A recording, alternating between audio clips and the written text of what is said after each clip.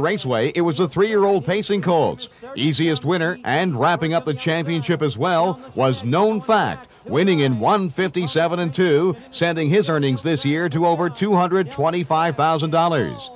With 13 wins this year, owner Jake Farber, what was your most memorable win? The race at Greenwood this year, what's called the Lucky 7 now.